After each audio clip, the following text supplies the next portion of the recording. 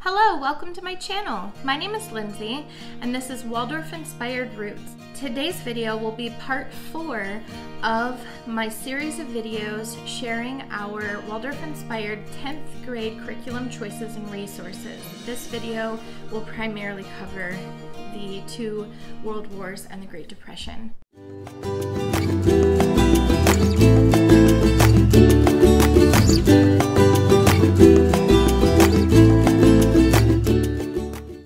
This book is Everything You Need to Ace American History in One Big Fat Notebook, and it is the complete middle school study guide. There's a series of books for many different subjects of this. The Everything You Need to Ace books is what we call them here. This one is for middle school, but they don't have a high school one for American history. I'm not sure why, probably because American history is something that you primarily learn and master in middle school, and then you do revisit it often in high school. But anyways, it doesn't matter. American history is American history. What you would learn in middle school, you would learn in high school, but maybe just in more detail. We do actually prefer our textbook to be less detailed and more pertinent information, and then we pull in the detail in other ways. So I'm not mad at it, that it's, takes out some of the fluff. So this is his final American history unit, and it's a lot to cover. It's going to cover units 7, 8, 9, and 10, which our other units only had 2.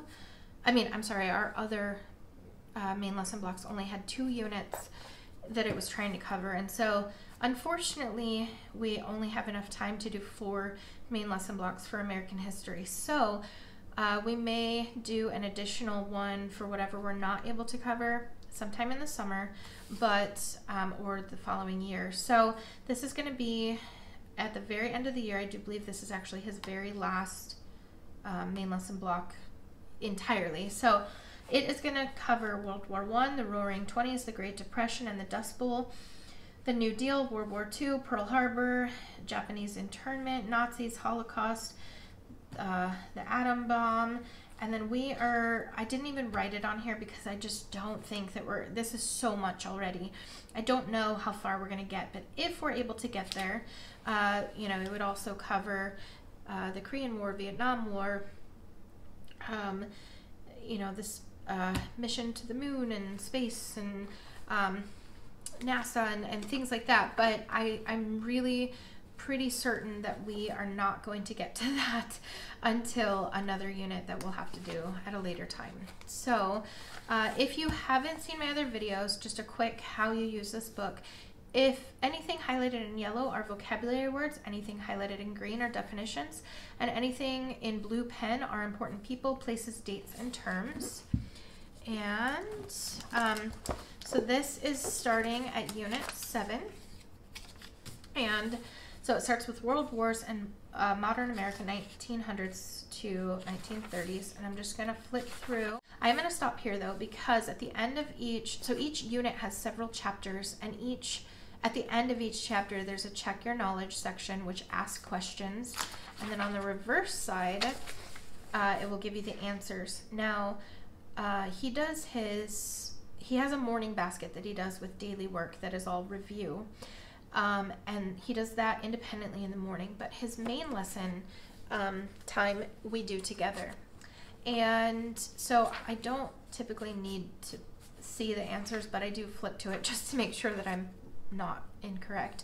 But how we work these is I have the book for this part, and I'll orally ask him the questions and make sure that he is able to answer them. We do work on a mastery grading scale, which means we don't move on from one thing until he's mastered it, at which point I'd feel confident to move on. And then that way I know that when we get to the end of, whatever subject, and we do this for every subject, but when we get to the end of whatever subject we are learning, I can confidently say that he understands the material and knows, the subject well. So, and so for the rest of this, I am actually just going to quickly flip through. That's how all of the units and chapters are. And so I'm just going to kind of flip through quickly. And then, yeah, so we're getting all the present day, don't know how much, and it actually does go through, this talks about 9/11, War on Terror, so this is pretty, this comes to pretty current. So there you have it. Now I'm going to actually, I don't want to lose my spot, so I apologize. I'm going to take 2 seconds to try to put my marker back, or my bookmark where it was. Oop. One more. Now each of the units are color coded at the bottom, which makes it really easy to find the next unit. So there we go with that. Okay, so the next type of books that I'm going to talk about today are reference books. And the first reference book that I'm going to talk about was in my other videos. It's by the Smithsonian. It is Timelines of Everything. This covers history from, I mean, space, the Big Bang Theory and the dinosaurs all the way to, you know, current things. So it's not just American history. But the reason why I wanted to show you this one first is to show you my post-it note obsession. So when I am planning any unit, I use post-it notes so that I can mark up my book to know how I'm going to be using it. Now, when I turn to any post-it, this one says American History 1, so I know I'm not using that. This is American History 3. So here is the first American History 4 post-it. So this is about World War I. It is a timeline, so we will reference that as needed. The next post-it note says American History 4 as well, and it is about the 1920s. And then we've got World War II in Europe. And then we've got, this one says War at Home. It looks like a timeline. We have the Holocaust. This one is about the D-Day landings, the Pacific War, the Korean War. So some of these we might not even get to, like the Pacific War, the Korean War, and for sure I don't think we'll get to any of this, but it's something that we'll have to do at a further date just because we just will run out of time. I think between the 2 World Wars and the Great Depression alone, that's going to take up quite a bit of our time. We've got the Civil Rights Movement.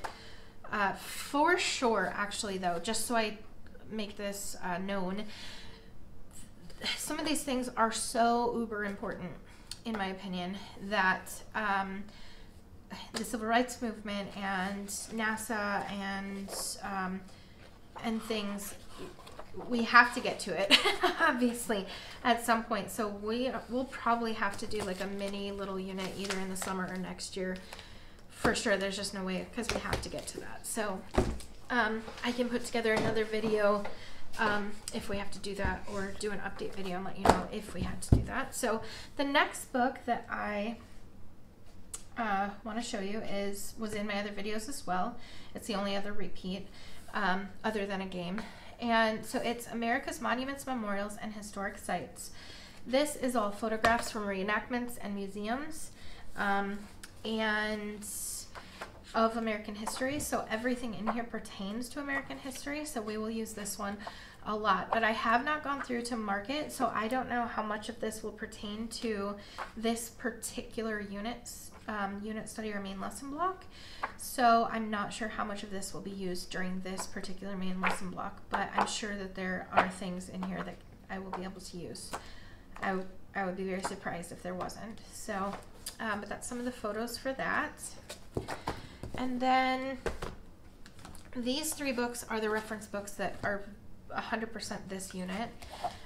We have, actually I want to flip them around so that they're kind of in an order. We have World War I, and this is DK Find Out. And then we also have, it's DK, I believe is the publisher, but it's DK Eyewitness, World War I. And then we have the DK Eyewitness, World War II. This book here, I think there's not as much information, but there are a ton of photographs, and I'm just going to kind of flip through these. The photographs are incredible in here. And yeah, there's not a ton of information.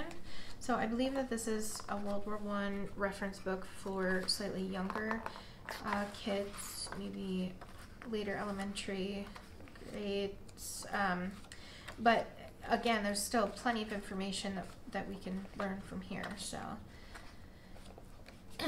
and this would be a quick reference. So this one I believe has a lot more information and a lot more text. Yeah, see there's a ton in here, but it's still little chunks of information along with pictures, so it's still going to be a really nice reference with the photograph aspect of it, but it has a lot more information. So that's that one. And then we've got the World War II, which is the same as the other one, but it's the Second World War. And I'll just kind of flip through.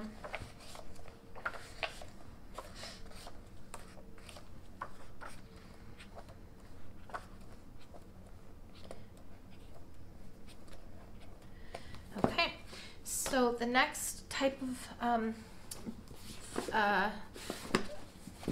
books that I want to talk about are chapter books. This unit study or main lesson block in particular, I have the most books for, and I'm not 100% sure that whether or not we'll get through them all, but during this unit, but we will read these for sure throughout the summer.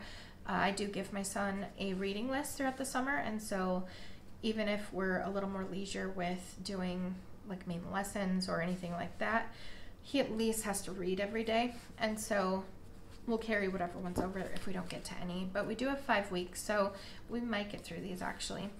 So this is Anne Frank, The Diary of a Young Girl.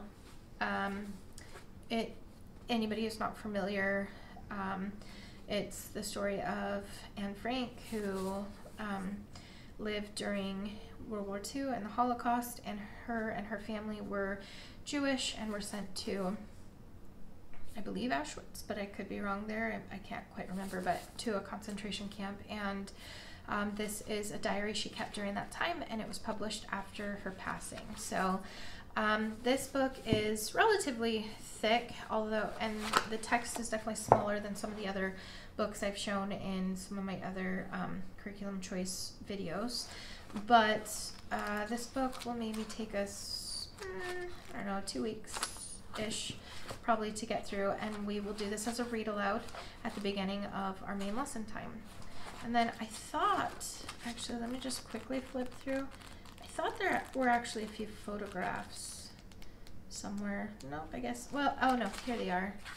I thought they were in the middle when I was younger and read it, but there are some photographs of her actual handwriting and writing, as well as the attic space that they were hiding in, picture of her from before the Holocaust and the war happened, from, I believe this was before, and it was her in school. So this is a very sad story that had it's a true story. It's actually her diary, and sad ending, but a great read.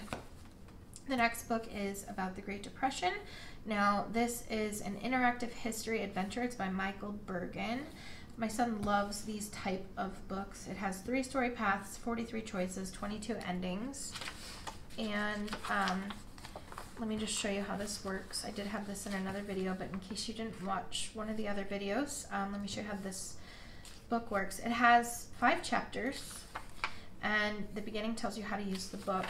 At the end of each page, it'll either tell you to turn the page, so you would read, and then it would tell you to turn the page, and then you would keep reading until you get to a page that looks like this. And so it'll give you 3 choices, and I'll just tell you what these ones are just so that you have an idea. To be a former soldier seeking government help, turn to page 13. To be a teenager living the life of a hobo, turn to page 47. To be a young man working for the Civilian Conservation Corps, turn to page 73. And so then you would turn to whatever page you choose. For the sake of time, I'm just going to turn to the next page, which would have been the first choice, page 13.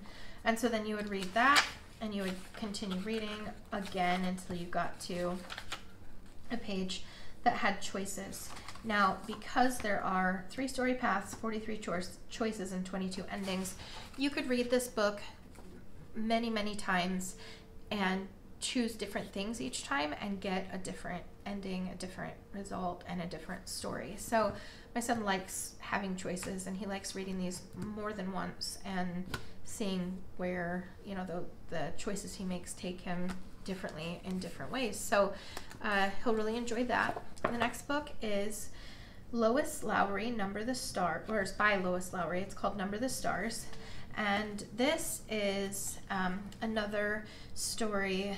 It's a historical fiction book, and it does take place also during the Holocaust, and it's about another Jewish little girl, and she is from Copenhagen, and I actually haven't read this since I was in like 5th grade. I just remember loving it, although I don't remember 100% what it's about, but I just remember loving it. So he will be reading this. This is a 4th or 5th reading level, but again, I like to mix, you know, different reading level books. And this is a new book. I've never read it, but it's called Out of the Dust. It's by Karen Hess, I believe you pronounce. And this one is about the Dust Bowl, and which was around the time of the Great Depression. And so this is what the text looks like. It's not a lot, and actually I don't even know. It actually looks like little short, I don't know, is this poetry? Possibly poetry. Not entirely sure. I haven't read it. Yeah, I think it's like poetry, but it forms like a story. So that's interesting. I can do an update to let you know how we liked that, or what it was about, but this is going to be one of the ones that we read. Now the next thing that I want to show you are some picture books. The first one is sort of a cross between a picture book and a reference book, but it is called The Children of the Great Depression by Russell Friedman. And this gives a lot of information that just gives you a sense of what it was like to be a child during the Great Depression and what that was like. And so I think that this will be a good perspective book, and a book to kind of help my son get a sense of what life was like for a kid back then. So and that will probably be part of read alouds, and you know, we'll reference it, but I don't know that we'll read the whole thing. But I can let you know again in an update how we end up using that. So this is a book that I read quite a long time ago. This one is an actual picture. Actually, the next two are picture books, and these are books that you could read to a young child. My preschool age kids that I watch and my 2.5-year-old son will probably sit through these just fine as well. This one is called The Wall. It's by Eve Bunting. And if I'm not mistaken, this is about a father who takes his young son to the Vietnam Veterans Memorial to find the name of the grandfather, and it's the grandfather that the little boy never got to know, and I guess he tells him about the grandfather and stories and things like that. But the illustrations are absolutely gorgeous. And this one is about the Vietnam War. So if we don't get to the Vietnam War during this unit, then we would just read this book either during the summer or during his 11th grade year when we do a lesson about that. So that's that. And then the next one is What Sank the World's Biggest Ship and Other Questions About the Titanic. It is by Mary Kay Carson. If I haven't said it already, I can't remember. I'll link everything down below. This is about the Titanic. Again, I'm not sure if we'll get this far in history. Actually, I have to be honest with you, I can't remember what year the Titanic even sank. It's been a while. So I will place this where it needs to go. I'm sure that it's in our textbook. But yeah, so if we don't get to this, again, it'll be one that we do later. Oh, that's a good comparison picture. This one looks like it has quite a bit of information. So maybe my 2.5-year-old wouldn't sit through this, to be honest. But it looks like a good deal of information. It has great illustrations. This is still one that we could get through pretty quickly. Maybe part of our read alouds, we could get this done in 2 days, probably. So, and there is that. We're just doing a little, you know, maybe a day or two worth of the Titanic when we get to it. However, I might do a unit by itself during his 11th grade year of the Titanic. So here we'll just kind of introduce it and then do a full, because we have actually a museum. We live in the Las Vegas area in Nevada, and we have a museum about the Titanic here that I would love to take him to. So we might do like a little mini unit during his 11th grade year of just the Titanic. I think that'd be fun. So the next thing that I'm going to show you was in my last 3 history main lesson block videos. It is the Keys of History, and it is from the Year 1 history course for the Good and the Beautiful. And I'm just going to show you really quick. This game we'll be using through all of our American history main lesson blocks. It has a game board. It does reference some things from world history and some things from American history, and the reason why I'm okay with that is because we did world history this year for 9th grade, and so that these things will just be a review. And you know, the other things, he has played this game before, so he knows some of them, but it'll be a good review and a good you know, thing to start our day with for that. So the way you play, you roll the dice, you move your piece around the board, and you get tokens if you get answers correctly and things like that. But whatever you land on, you would find the coordinating card that coordinates with that, and I'll just kind of flip through these as I'm talking so that you can kind of see. But then on the back side of these, each one has 3 questions, and you can choose, okay, during this game we're going to read the first questions, and then when you play a different, you know, another time, you can say, okay, today we're going to read the second questions, and then so on and so forth. Okay, today we're going to read the third questions, and you can just kind of repeat it that way, or you could do the first questions for several times until you feel confident that you know them pretty well, and then move on. There's so many different ways actually to play this, and there are different like versions in the game instructions if I remember correctly, and there's a couple, 3 ways to play, and so there's different ways there, and so that is that game. And the very last thing that there's 2, but they're the same type of thing. These are going to be where we get our inspiration for our projects this year. The first one that we're going to talk about is the Great Depression for Kids, and it has 21 activities. If I can turn it, sorry. So it is going to give you some history. There's a timeline. It'll give you some history. It has great photographs and things, and then you'll come to a page. This one actually has a lot of history, so that's actually fantastic. And then you'll get to a page eventually. Nope, not that. Okay, got to one.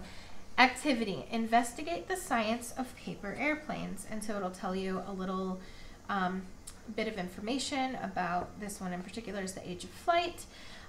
It'll give you a supply list, and then it gives you instructions on how to make paper airplanes. My son will love that. He loves making paper airplanes. The very next page is another activity. It says play the stock market. It'll give you again some information, what you need, and then the instructions.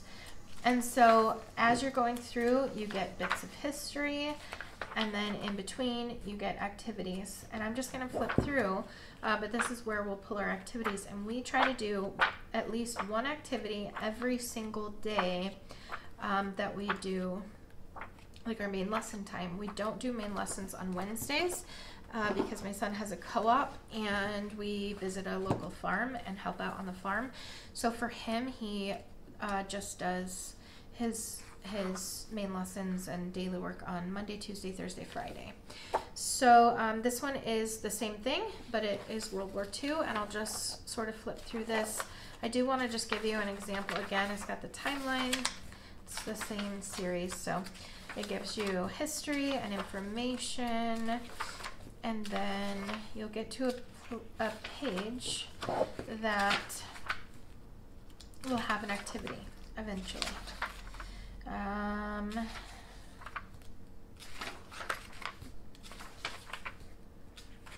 Draw a recruiting poster. It gives you a little background, the materials, and how to do it. Let's see. I think we're going into Japanese internment and stuff a little bit, maybe. Break the code. It tells you materials. Gives you some background, and it's talking about codes, coding, and things. Let's see.